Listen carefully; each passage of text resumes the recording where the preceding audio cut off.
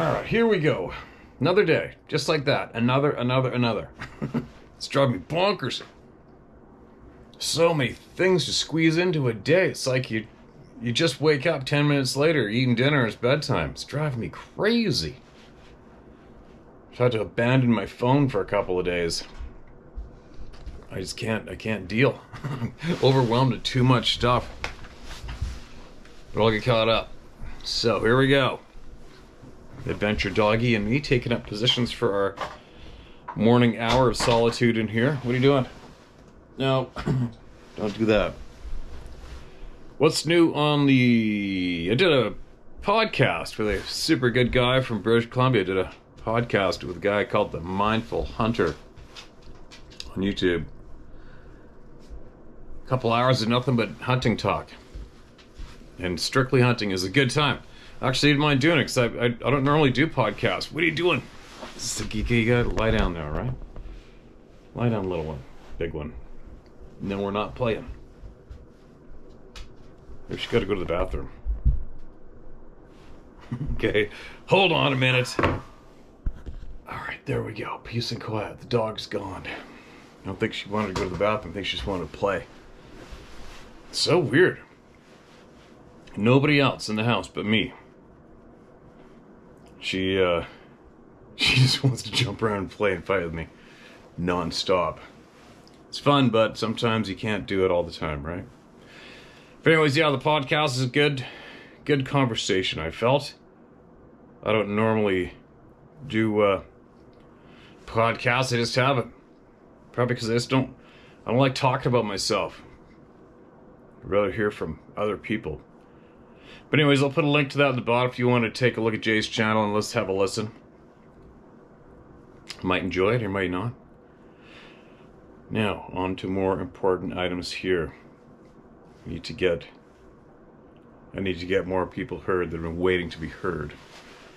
Now, this is titled, no title. Hey Steve, I shared some pictures and a story with you through your ProGuide66 email. I wasn't aware of this email. I wanted to add my own story though. It is weird, and I have others that were there, and it is a bit weird, but you said you wouldn't mind hearing. I've only talked about this with the people involved that day and my fiance. I was 17. Me and my two good buddies went to Montana for a week-long hiking, floating and whatnot. Summertime in July. Good fishing in the high lakes and usually great photography and moose.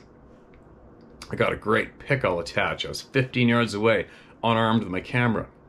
But I loved climbing and I was invincible at the time. On our way out this long road called Lost Horse, back from Bailey Lake, I saw a huge orange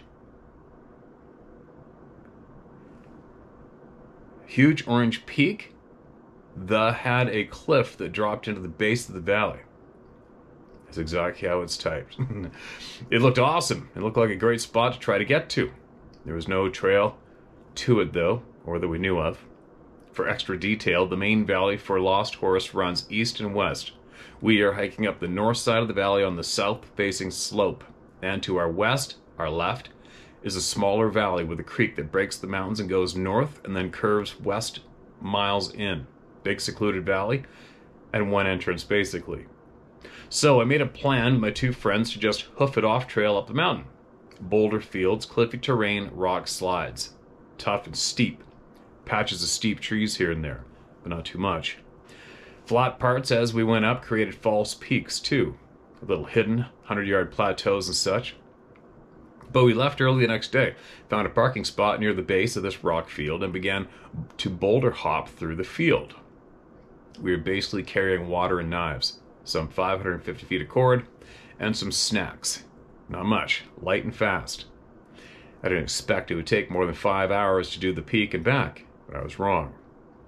About halfway up, we all got an eerie feeling. As we were going to go through this rock field, I saw a climbable, small 12 to 15 foot cliff and tried to see if I could do it because I was the best climber.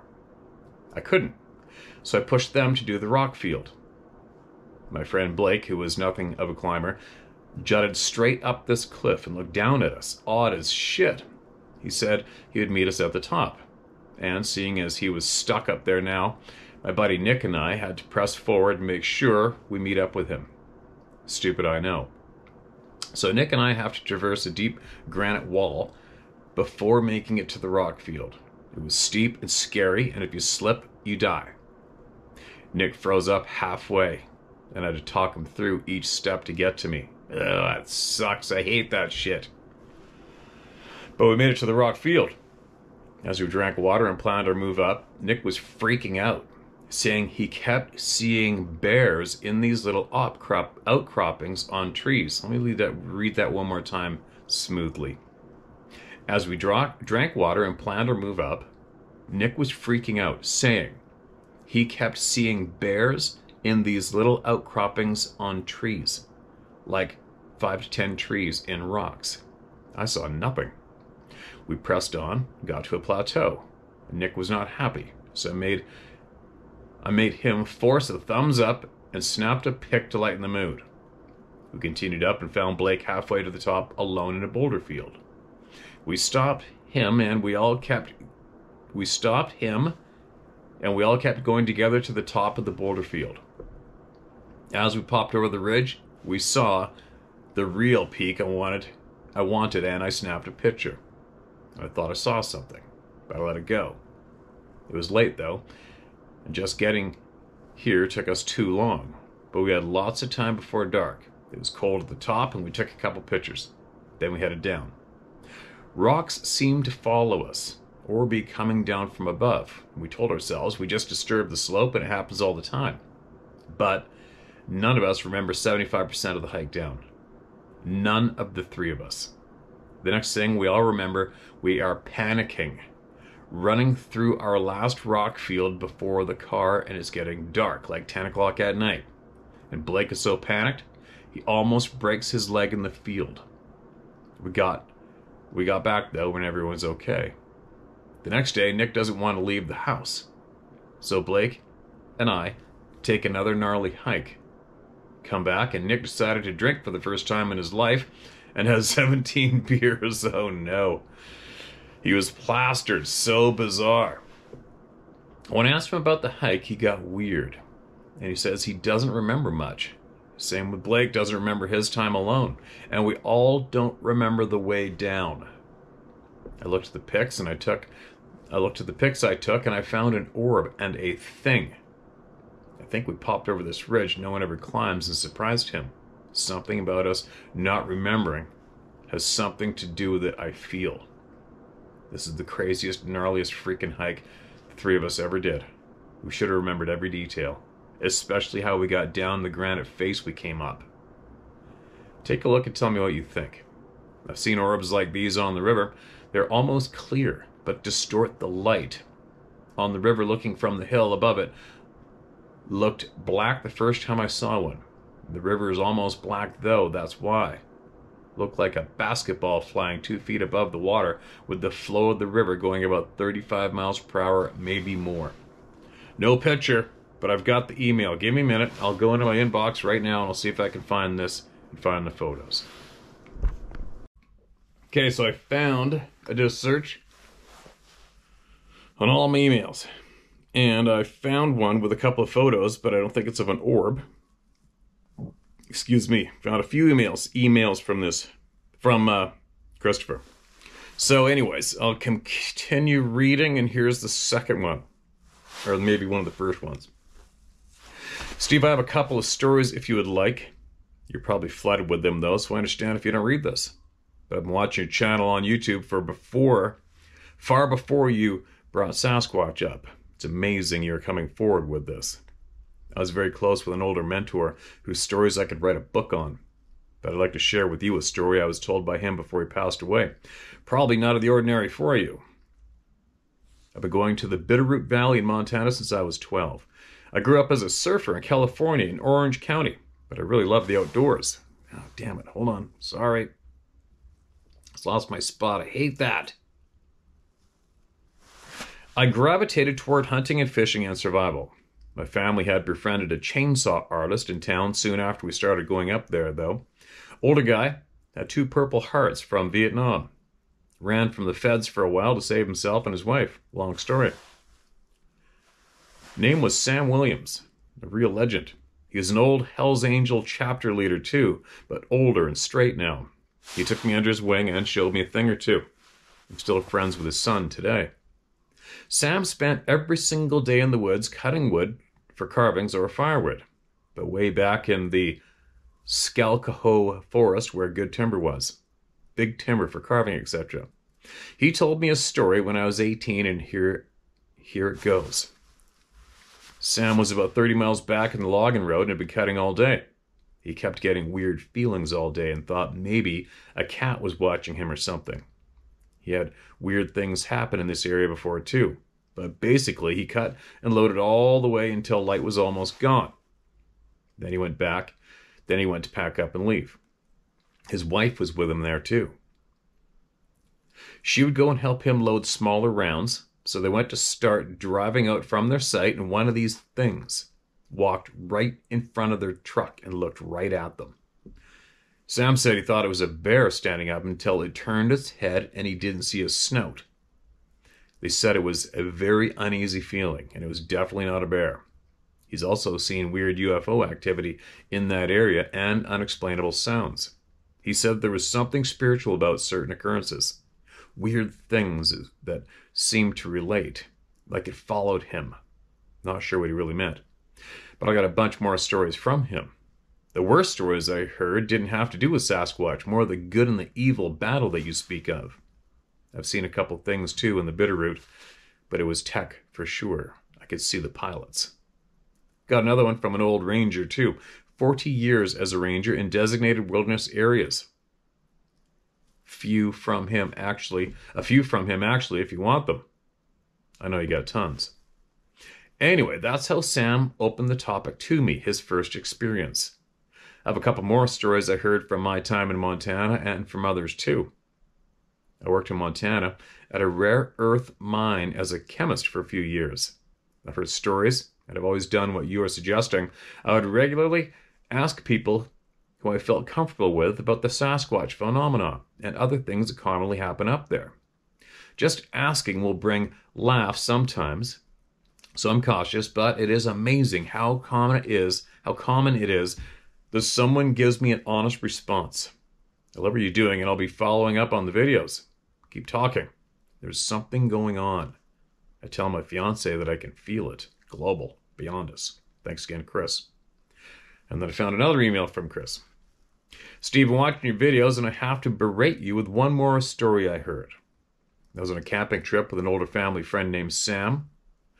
Me and my two best friends and Sam's best friend, whose name I forget now. I met him the once. Sam's best friend was a longtime ranger, 40 years of service. He would hike for weeks in what they call designated wilderness, looking for people hiding out or poachers. He said he was on the tracks of this one guy for days, and when he caught up to him and spotted him, it was a man dressed in furs and carrying a black powder rifle. He said he spoke to him and he didn't know English, but he also told me that the man in furs told him it was his father's gun. So they talked. No details if the gun worked, but this guy had one. This would have been the 1980s and in northwest U.S. I want to say Idaho, but I forget. He said the guy walked off, though. He brought the story up during a discussion about Sasquatch, but never said it was a Sasquatch. He said it was a man in furs, and he was specific about the black powder rifle. He did say the guy was big, but didn't exaggerate or specify.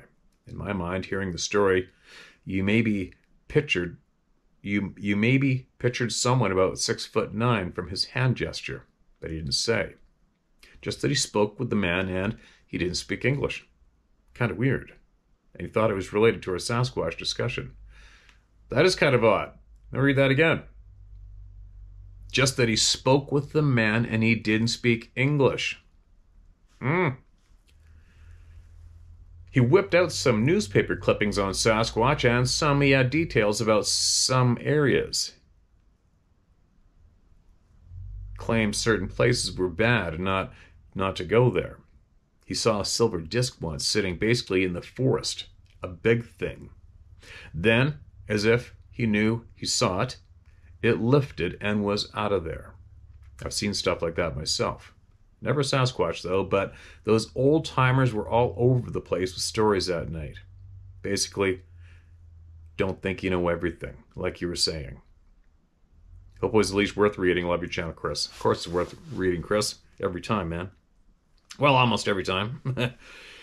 Now, if you got some more, my man, since it sounds like you've been doing some digging, and I love that you're listening to our outdoor employed community as well as the senior community, right? We want to hear it all. Now, you caught something on a photo. Save these images. I'll put them into the video. We'll have a look together. You thought maybe it's something quite odd, which it looks like it probably is, but unfortunately it's a little pixelated once you zoom in. But that is definitely, from what I can tell with this photo, whatever that black item is, it would not be roots or root ball because there's just no timber along that height of land the same size at all. And then this is exactly what it looked like when I'm hunting mountain sheep and I'm sitting back, my binoculars, I'm staring. And the first thing I do is if I see something I think might be something odd, I look all around to see if there's another rock or rocks the same color, which will help eliminate me thinking it's something, you know, a piece of a game animal or something. So I'm looking around. There's nothing that color on that mountain anywhere else. Not even the shadow. Well, the shadow's somewhat, but it's not possible to get a shadow up on top of that height of land, right? Is it a tree? No. It dwarfs the tiny trees. What is it? I haven't a clue. Is it something? For sure. There you go. That's all I can really say about it. But anyway, appreciate you sending that in, Chris. If you want to send more, man, send us more. All right? You got a lot of stories, but from what it sounds like. And I want to hear them.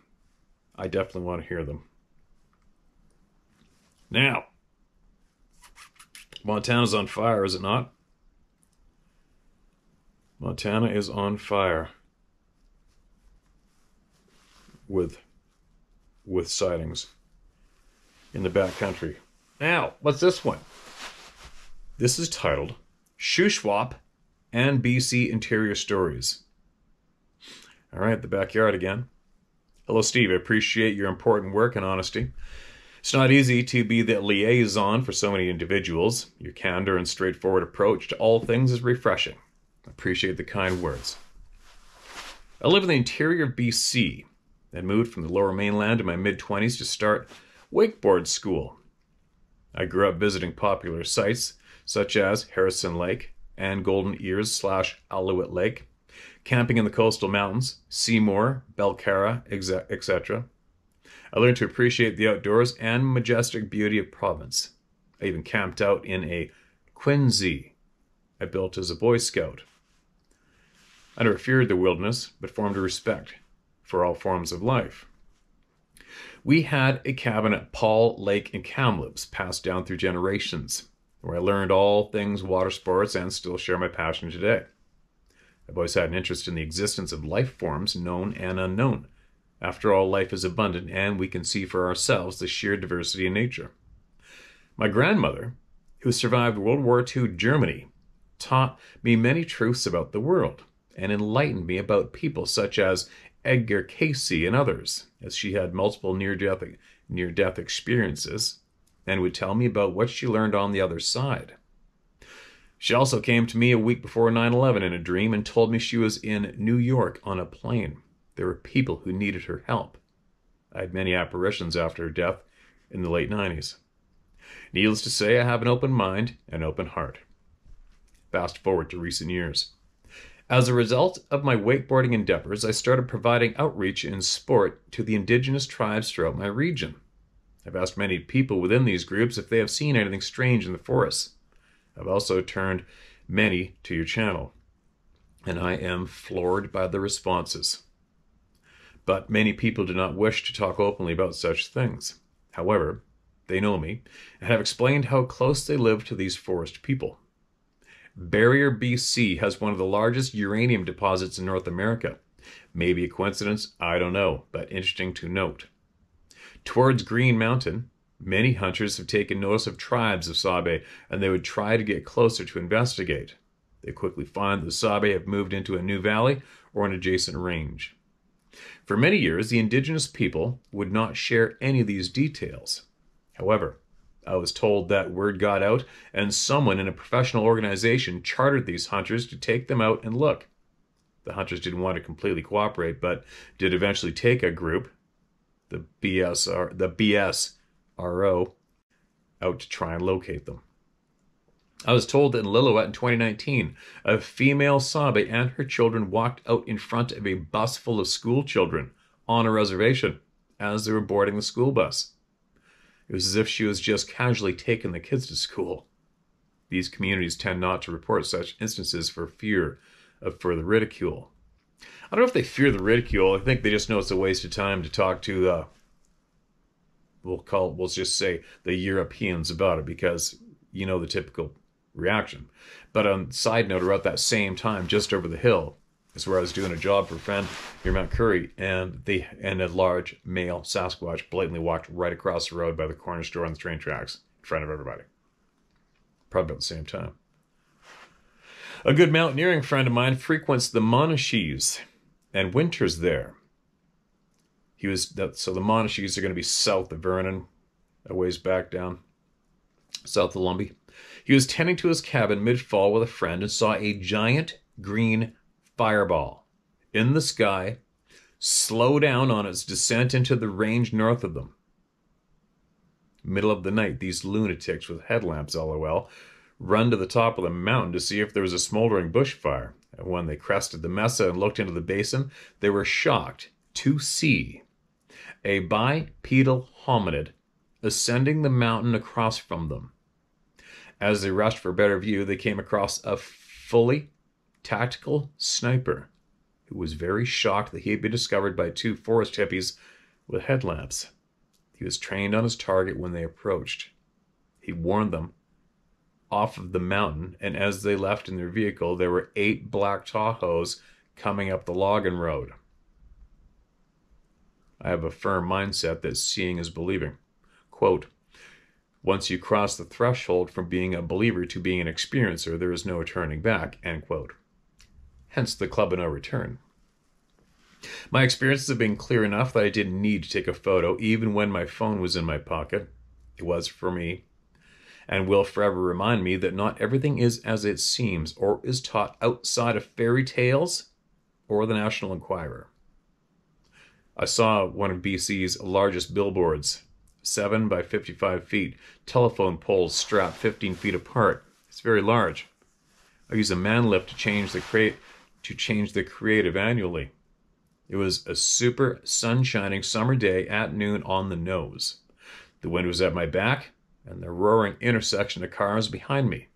I was 30 feet off the ground by myself, counting the screws I had to pull, when I noticed above me a spherical object the size of an old VW Beetle. It looked as though it was a pure white object that had riled in the Kamloops dirt. A very destructive color that you find yourself covered in after mountain biking all day. Oh, I gotcha. The wind was so intense that I couldn't change the paddles, and this thing was just hovering in the 70-kilometer winds without a sound. I watched for 5 minutes as it flew over the intersection and up over the Husky gas station, up to Mount Paul, where a second object of the exact same size came out and orbited the first object. After 2 or 3 orbits, the departed one went south and the other went east. Oh, they departed. One went south and one went east. I had my phone in my pocket the entire time, and even thought about taking a picture, but in my head, I said, no, this experience is for me. In years prior, I used to teach wakeboard lessons at Sunny Brae Bible Camp for a few weeks a year. One time, as a storm was coming in, I was tying my boat up on the buoy and back paddling to the dock. There were 2 storm systems, one coming from the south and another from the east, and they were converging right over Salmon Arm and Mount Ida, a volcano. Between the 2 storm systems popped an object out of the clouds. It traversed the blue sky between the storm systems above Mount Ida. This object looked like an airplane with no wings and was flying sideways and was clearly a cylinder with windows. I had about 2 minutes to watch this object and was fascinated. I know there is much, much more to this world, and it makes me fearful, raising my children to take them out into the wilderness as I did as a youth. I spent so much time in the water that I've also heard many large serpent stories. Even a video last year out of the Shuswap that showed a giant snake-looking creature on the surface of the water. No shit. I should send that over. I got a lot of friends that live around there. Chase and Sorrento. I also attached a screenshot that I took myself from Google Earth in the early years where I believe there is an object that looks like an Ogopogo that measures over 120 feet long. I've thought about starting an underwater YouTube channel, The Hunt for Ogopogo, LOL. 2 summers ago, my wife and I were having a houseboat party at the famous Nielsen Beach in the Shuswap. This place is Boat Vegas. If you've never been, I encourage you to come and have a holiday, as my wakeboard school brings me out many weekends of the summer for charters / bachelorette and bachelor parties. I decided to buy a houseboat. We were on our first camp in our new boat, and it was the middle of the night. There were 300 people partying on the beach. My wife noticed down the beach and up towards the tree line, there were several trees where the tops were shaking violently from side to side. It was pitch black, and there's no way somebody's climbing those trees. People are very enamored and not thinking about their surroundings by the sheer isolation of the beach and the massive party. I now realize could draw in a lot of spectators. Often we'd park our boat further down the beach so we could have some peace and quiet during the wee hours, but that meant we either take the boat in the dark back and forth or climb through the forest. To say the least, we chose the latter. I'll keep compiling stories for you as I come across them. I have some more of my own as well. Thank you for everything you do for this community. I'd like to think that I was definitely one of your earlier subscribers, and all the best. The place marker shows the creature, and the dot by the A in the place mark is a 20-foot boat.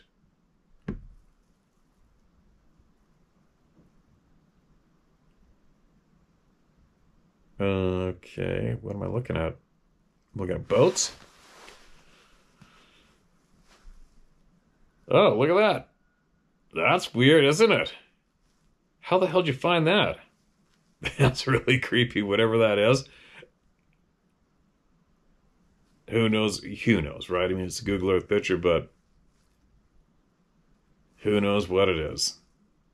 It could even be an oil slick bilge, kind of a bigger boat. Who knows? I don't know, but that's definitely something else to discover on Google Earth. I'll share it, and you've added in the houseboats for reference as well, right? Yeah, I'm familiar with all of that.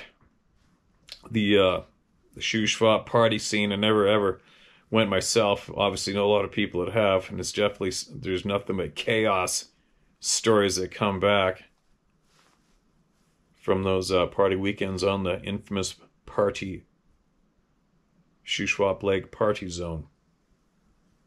And there you go. Appreciate you sending all that in, man. And you got more, you got anything that's going to help anybody too? Send it in. Somebody wants to get it off their chest or locate, whatever. You got something that you think may be of interest to the people here through me, get it to me, man, all right? Get it to me. Who else? This is titled Story Coming From Me. Steve, my story. I could use any explanation or help you could offer, as I'm not sure why this is happening to me now. I have a couple ideas that I won't mention. I'd like an unbiased opinion. This starts with my good friend who I grew up with. We're both country guys from a rural farm area. He lives on a small gentleman's farm, maybe 25 acres or something like that. He had purchased a duck for his pond, and it came up missing.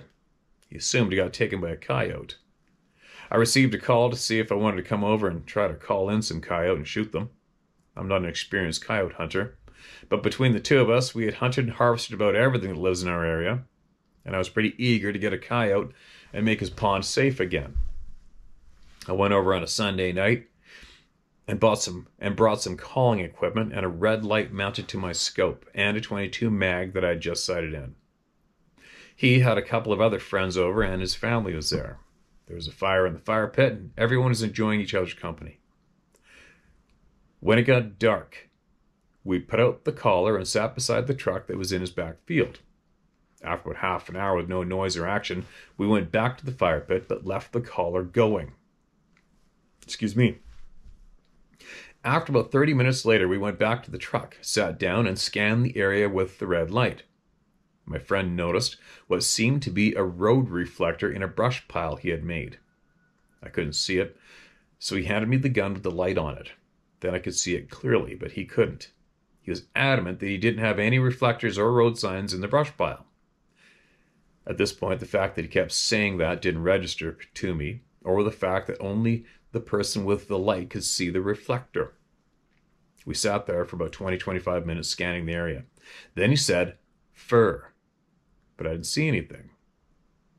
He told me where to shine the light, and it was about 70 yards to the left of where the reflector had been, and just about 10 yards in the woods, right behind his camper trailer, and the reflector wasn't there anymore. He seemed sure he had seen something, but couldn't tell me if it was a coyote or not. Then I noticed another reflector right where he said he saw the fur. It was about 9.5 feet high, right beside the large tree. A large tree. My friend and I both started to feel a little confused, and just not ourselves. But this is very difficult to explain. After about 5 minutes, he said he was going back to the house. I assumed he wanted to have a cigarette or something. I stayed out there and continued to scan the woods and kept going to the reflector. After about 20 minutes in, I noticed the reflector blink. Yes, blink. But I was not scared at all. I was confused. I kept getting a thought that this was an owl or a bobcat. Very odd to explain why I thought this as well. I finally thought that whatever it is, I'm gonna find out. I took the rifle off the safety and said to myself, I'm gonna shoot it, and I'll know what it is. I prepared to shoot, and as I exhaled and squeezed the trigger, sorry, one more time. I had prepared to shoot, and as I exhaled and squeezed the trigger, I got a thought in my head that said, quote, "Don't shoot, it's a man," end quote. Understand, I didn't think this came into my head literally a fraction of a second before the gun would have fired. I took my finger off the trigger and contemplated what the F just happened. I still felt no fear and continued to scan the woods. About 5 or 10 minutes later, I heard something huge breaking through the woods. I never saw it except for that one eye. Also, the red light didn't seem to affect it. That night, he asked me not to say anything to his wife, and I agreed, but told her there was a bobcat or owl in the tree. He and I didn't talk or see each other for over 2 months. I finally reached out to him and asked if he felt confused that night, and asked what was in the woods that night. And he didn't want to talk about it much, but said there was something huge in the woods and that he actually saw its legs walking to the tree that night. Excuse me. He once again made me promise not to mention this to his wife. Later that year, I was ginseng hunting and hunting groundhogs. I saw a black figure next to a small leafy tree about 700 yards away. I blew it off until some kids ride up the path beside it on a four-wheeler, and it ran away before they got to it. About 7 months later, I was with a young family member about 400 miles away hunting morel mushrooms in a state forest. This place is usually packed with other mushroom hunters, and park rangers drive through about every hour. It is similar traffic here, as if it's deer gun season in a rural area. This year, there were no mushrooms at all, and almost no mushroom hunters. I decided to go back in the woods about half a mile. I had found mushrooms before. We both heard an owl hoot twice. I didn't think much of it, and we kept going back and looking for the owl. Then we both heard a horrible turkey call. Then we heard it again about 40 yards away. Then it hit me. There aren't any owls hooting in the middle of the day, and that isn't a turkey. It was just a horrible imitation of a turkey call. My young family member who insisted that we see what it was. Oh, sorry. My young family member was insistent that we see what it was. I had to grab him and force him to leave with me. And then we had to walk a half mile to the road. Very nerve-wracking.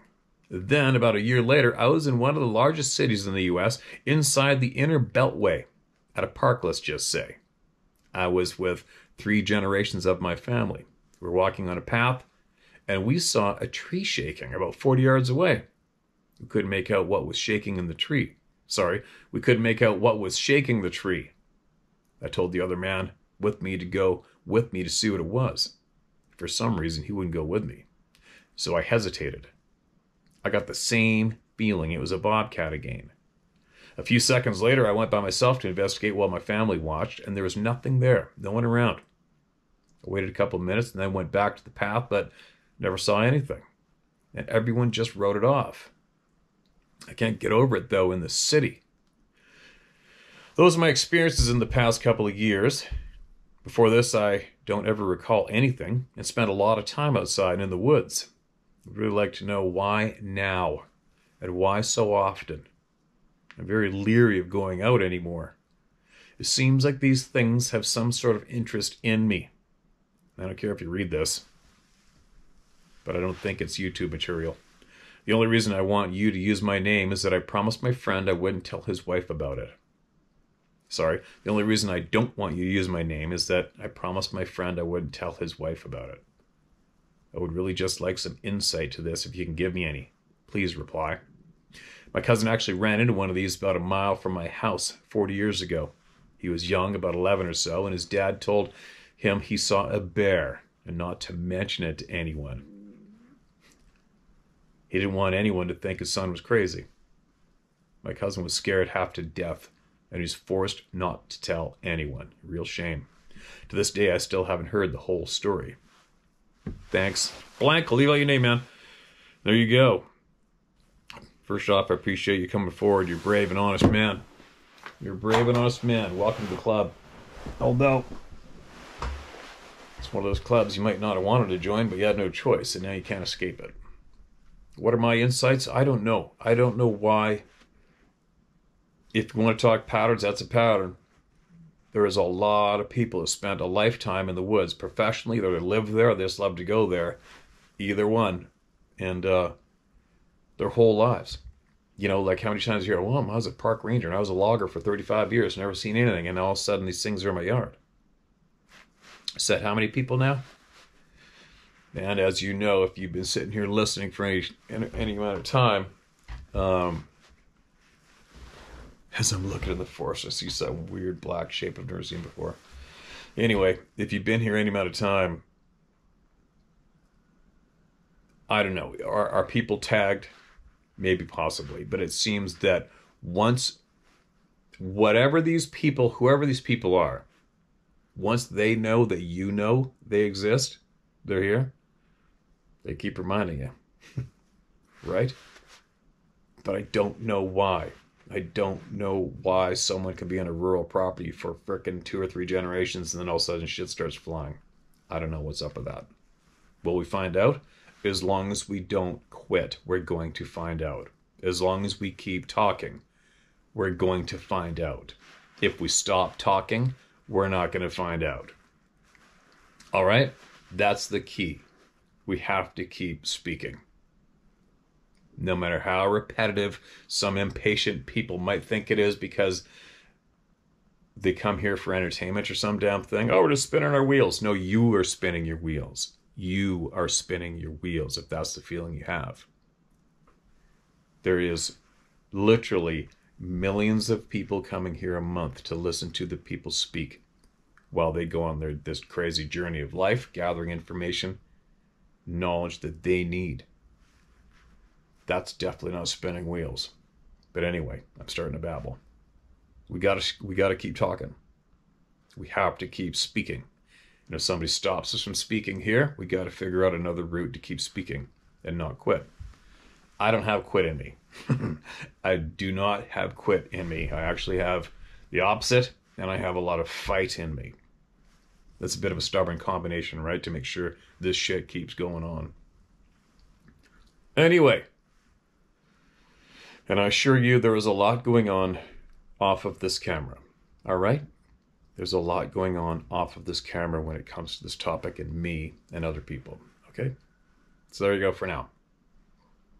I got to get moving. Share my story at howtohunt.com. And if that doesn't work, because I see it keeps getting clogged up and it takes forever to free up some space, what's the other one? Tell my story at howtohunt.com. Either one of those will get your knowledge, your important information, whatever you got, that will get it shared with the people word for word here. All right? There you go. What else? What else? Sarah's doing her next shop for hungry children on this Tuesday. Reason being there's some special day at the grocery store where you get more points and better discounts or something. I don't know. You know, she's a professional shopper. So that's going down on Tuesday. What else? The Mindful Hunter podcast is where I babbled on for a couple hours about hunting. You can watch that. I'll put a link for that at the bottom. Sarah still has a handful of items left in her store she wants to get rid of before she cracks open something new and exciting. But that's about it. Now, get my ass in gear. Getting my ass in gear. I'll be back tomorrow, no matter what.